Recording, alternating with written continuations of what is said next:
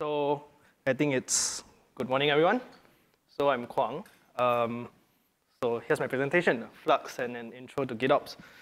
So yeah, so I'm basically a DevOps and a backend software engineer. I develop mainly on Django and Angular, and I contribute to the Malaysia land public transport community. So that's me at Shanghai 2 months ago. Yeah. Okay, so before I start my talk, a few disclaimers. First, I don't represent or work at DevOps, which is the Flux, the company that does Flux. And I'm not a maintainer, I just contributed a few lines of docs. And views represented here of mine, and I'm still very a novice. So these are presented accurate best to my knowledge. So if there's any discrepancies, I stand corrected. So yeah, let's first talk about Kubernetes in a nutshell. So the typical way of thinking things in Kubernetes, as far as I know, is I don't care as long as, so yeah, so I don't care where the storage is, as long as I have 20 gigs. I don't care how you schedule, as long as I have a pod that has so much CPU, so much memory. I don't care where goes where, as long as 10% goes here and like this. And the traditional way of doing things is usually kubectl, apply, and forget. So you create a YAML file and lint it. Do you lint it?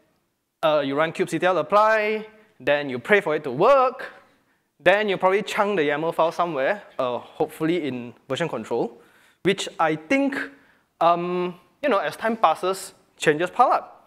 You start to ask yourselves and your teammates around, so this configuration exists in my version control, did I apply it? Where did I apply it? Did I apply it in prod, staging, environment XYZ? When? And isn't this deleted already? Why is it still exist in version control? And then does this change reflect the cluster state? This is the most important part, is that I see this thing has CPU, let's say 1000 M, but actually in the cluster it has 2000 M. Why it happens? No one knows. And then, you spend time kubectl get in the cluster to validate above, but as if you are familiar with kubectl get and those status maybe only the last 5 exist. So before that, nah. So the problem is, we are putting too much trust on people. We say, okay, you should commit in source control after you did some changes, but let me just fix prod first, and then I'll commit the change later. And then, hey, I did XYZ, right? So meet this company called Weaveworks. So Weaveworks in year 2015, they launched this product called Weave Cloud to help manage clusters.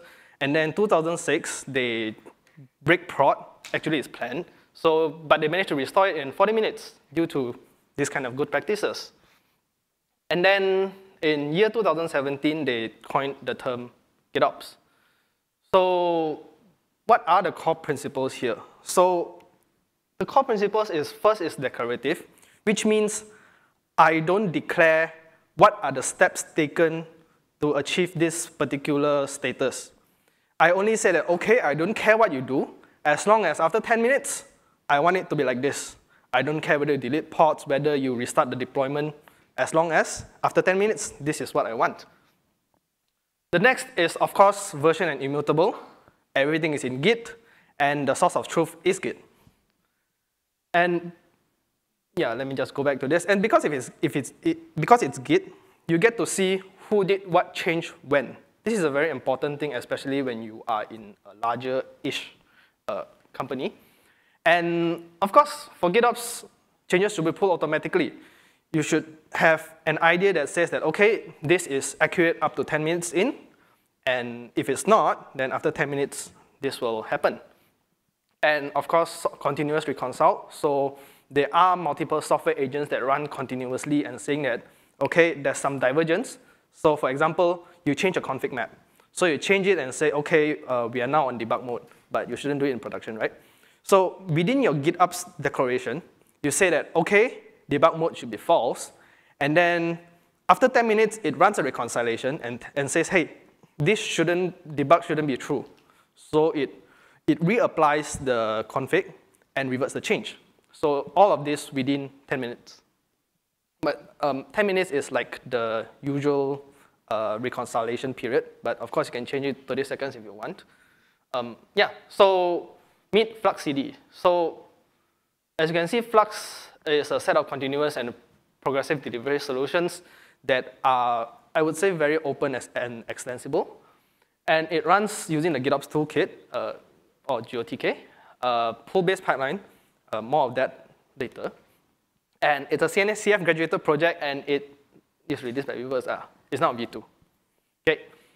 So what are the differences between the pull and the push pipeline? So push-based pipelines basically will expose credentials.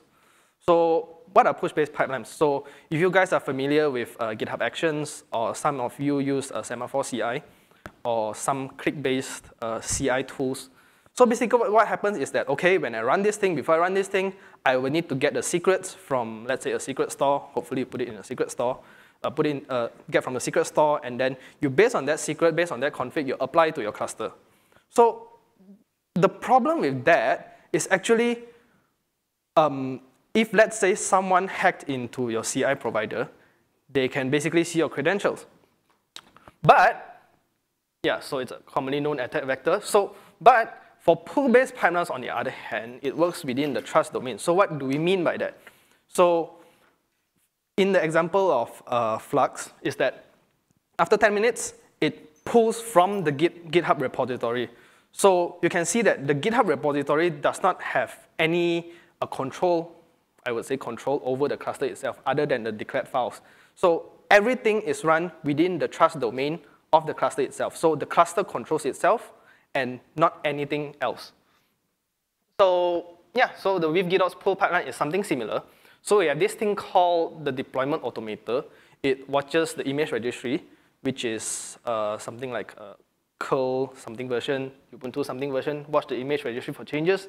And then there's another thing called the deployment synchronizer. It watches the cluster to maintain its state. So like what I said just now, config maps that go out of sync, it will force sync it back. So the GitOps toolkit, or GOTK, is actually a bunch of stuff there. But not to go into too details, it has a source controller. It provides a very common interface for artifacts acquisition. So basically, it manages Git repositories, OCI repositories, buckets. Yeah, you can use buckets. So as long as it's a source, it manages it. And then the other thing is the customized controller. So I'm not sure how common customize is, but it's like a Kubernetes specialized operator. It runs CD pipelines and then assembled with this tool called customize. And there's another Helm controller. So one thing about Flux is that it is very centered around both customize and Helm. So everything within it runs on customize, and Helm is basically the first-class citizen there. So it allows you to declaratively manage Helm chart releases. So anything you want towards Helm, you just write it in within a YAML file, and they will apply it for you. And also notification controller, which is something a little extra, is that if there is any changes towards your cluster, it just notifies you. So it can be Microsoft Teams, it can be Discord.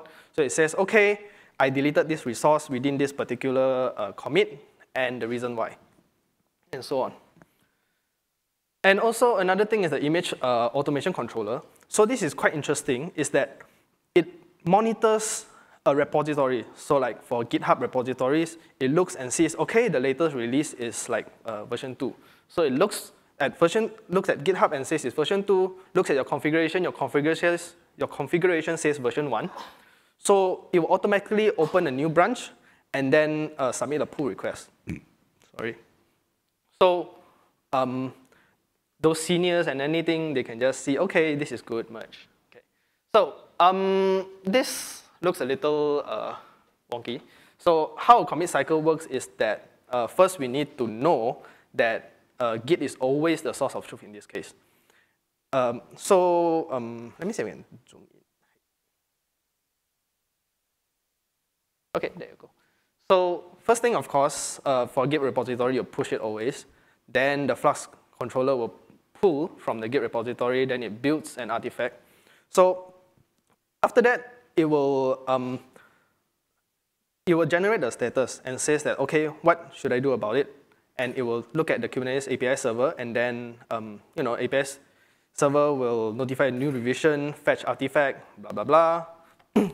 And also one thing that you can see over here on step 9, actually, is the the feature to decrypt secrets. So when we are working on a GitOps repository, right, we tend to commit secrets in. Oh no. Okay. Yeah.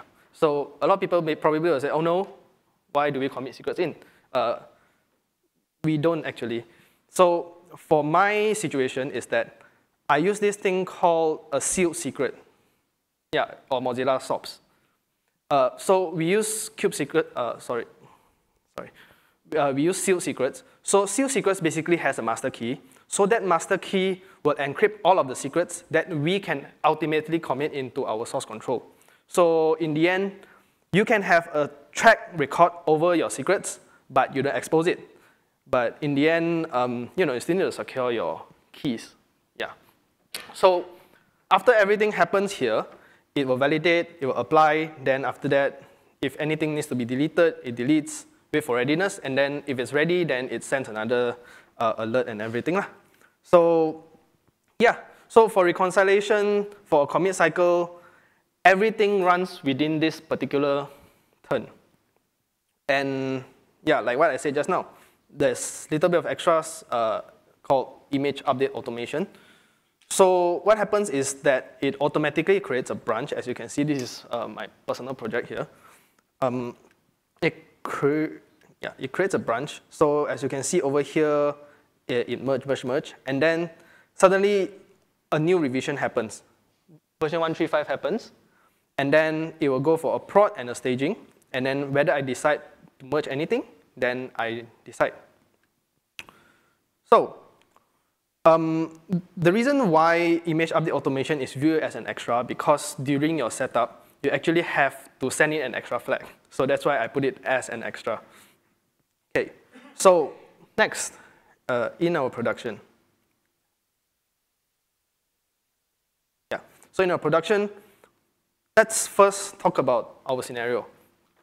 So our product is called TalkUp. It's a CRM that serves customers mainly in Southeast Asia. So for usual deployments, a semaphore CI pipeline, which is a click-based pipeline, is invoked, and then we apply Helm charts. So the way we apply Helm charts is that we take a look at the deployment repository configuration, and then we apply it, and that's it. There's no tracking, there's no nothing. We only know that this particular revision has been applied, but when? No tracking.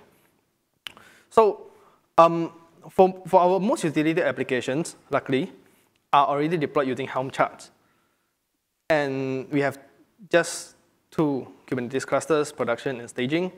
And 24/7 availability is required. So we have this requirement. It means that we are basically changing wheels on a moving vehicle, as you can see there.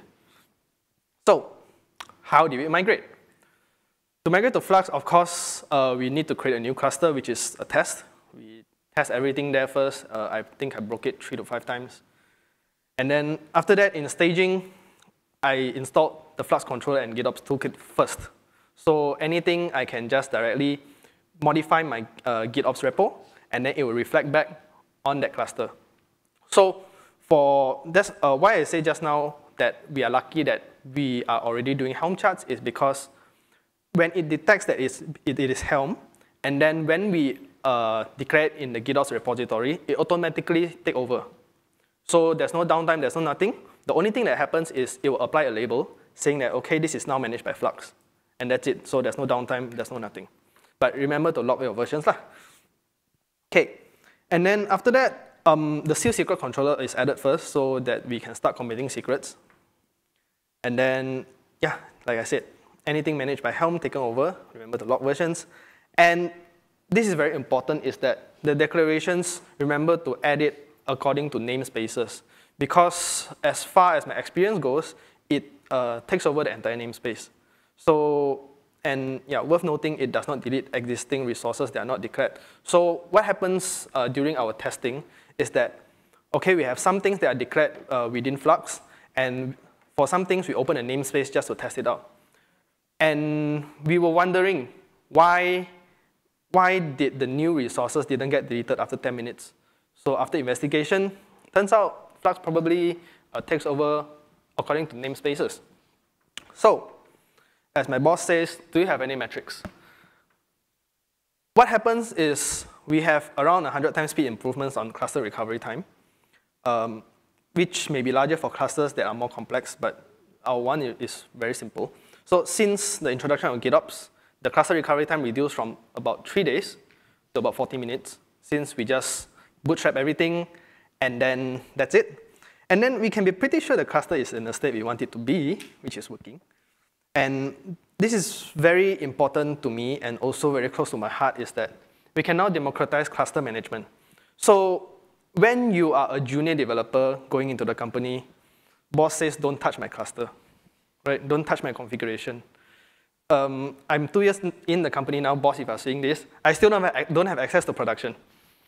Yeah, so we can democratize cluster management by involving juniors without being scared that our clusters will randomly explode, because anything that is happening will need to go through that Git toolchain. Any change they want to do needs to go through a pull request.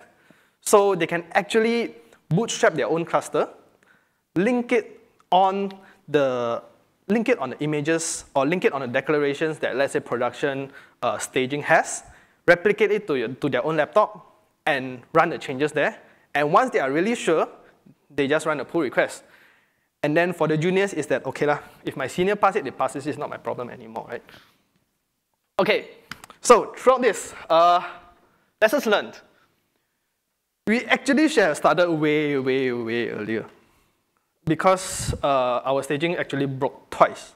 The first time, I think my senior used 3 to 5 days. Second time is 3 days.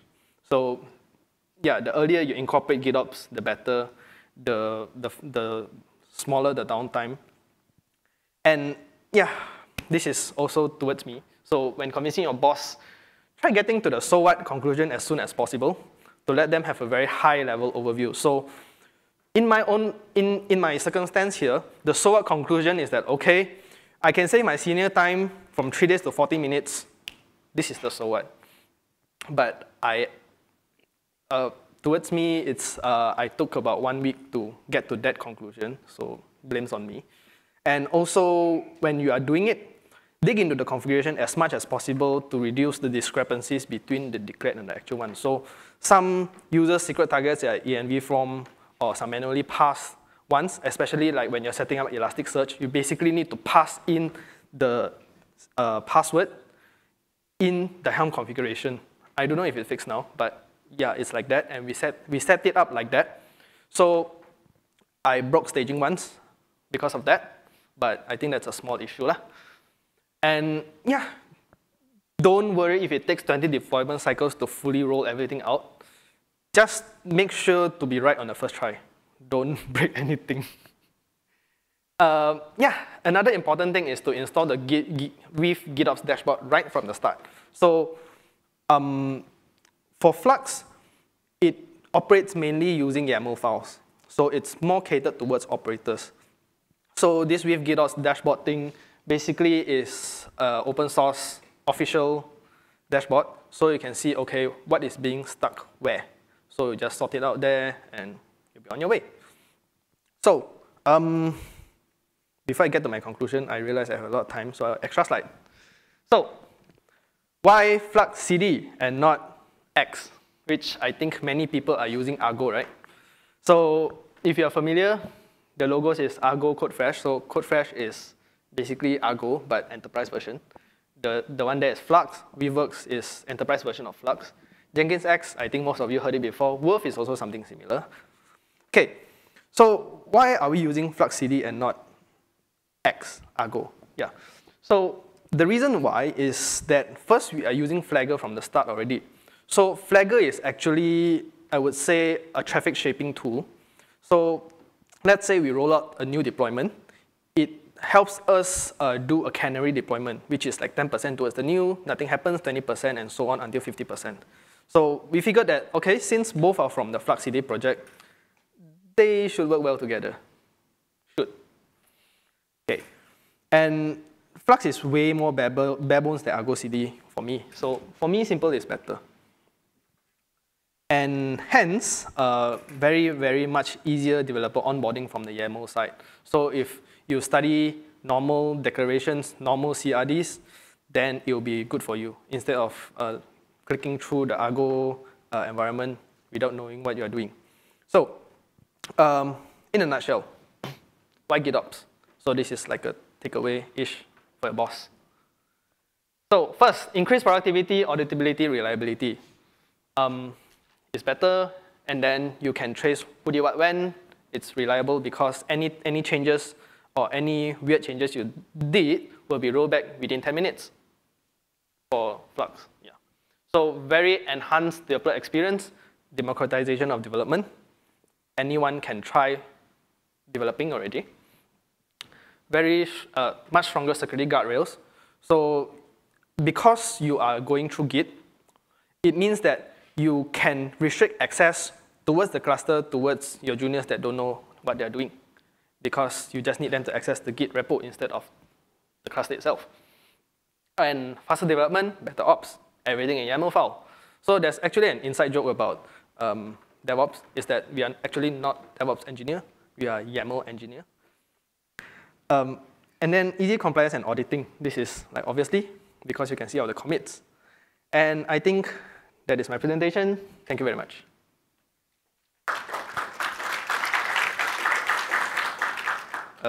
I think I will take questions. Questions?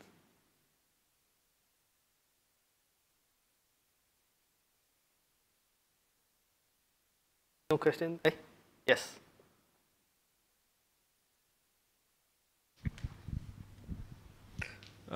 May I know why you use seal secret? I mean, there are other alternatives. Yeah, alternatives.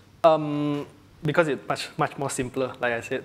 Because for Mozilla SOPs, you need some knowledge towards your cloud provider is one. And for seal secrets, you just need knowledge of probably two things.